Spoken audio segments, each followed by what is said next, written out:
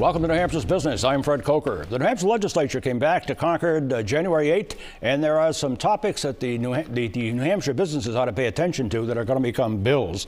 And we're going to talk about those in a minute, but here are the ones we are going to talk about.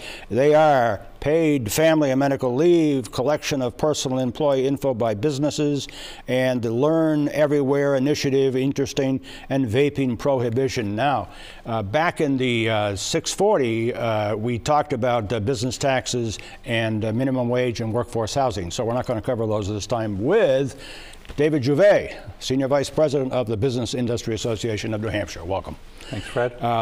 The first item on that list is the paid family and medical leave. That has been around for 10 years or more, and we get closer and closer and closer to it passing. Will it be back this time? It will definitely be back this time. The legislature passed a mandatory paid family leave bill last session. The governor vetoed it. There's a second House bill that was retained, so that will be back this session, another mandatory paid family leave program. The governor has an alternative, a voluntary paid family leave program, so those two proposals will be duking it out this session. The collection of personal employee information by businesses, I know the BIA opposed that, and I can personally understand why, but is that back? Yeah, it is, and what they're talking about is the proponents, at least, don't think businesses should be able to use things like credit checks as a part of the employment process. We believe that the businesses that do that, not everyone does, but some do, have a reason for doing it, and they have a right to do that as a best practice in their business. Yeah. Here's an interesting one. I think it's one of the more interesting issues that the legislature has had in recent years. It's called the Learn Everywhere initiative. What is it? Well, this is an initiative that came out of the Department of Education. Commissioner Edelblue promulgated it through the rulemaking process. The idea behind it is to recognize that school kids can learn in environments outside of the classroom, and in fact, in some cases, they can get practical experience that's more valuable than classroom experience.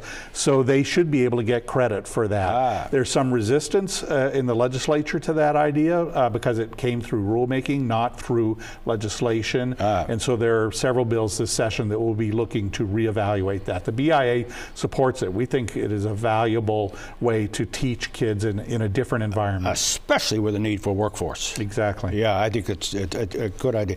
And then finally, the vaping prohibition. There are bills to prohibit vaping, especially all the flavors except menthol. But there's another one. Well, I wouldn't say this is a huge issue this session, but there are some bills out there addressing the issue, and it's obviously brought on by the health concerns related to vaping, especially the flavored vaping type of. To go back to that education or Learn Everywhere, there's also a bill in to create mandatory civics in classrooms, which might be a timely thing to do these days. Well, a lot of people think so. I mean, on one hand, you're sort of telling schools how best to teach. On the other hand, I think we can all agree that understanding how our political process works and how our democracy works is valuable. Yeah. Real quick, in 10 seconds, this legislature, characterize it? I think it'll look a lot like the 2019 session, but on steroids. Both parties want to energize their base looking towards the fall elections. David Juvet, Senior Vice President of the Business Industry Association of New Hampshire. Thank you. Thank you.